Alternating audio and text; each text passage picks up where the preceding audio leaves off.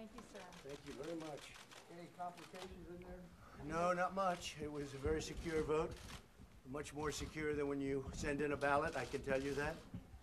Everything was perfect, very strict, right by the rules. When you send in your ballot, could never be like that. It could never be secure like that.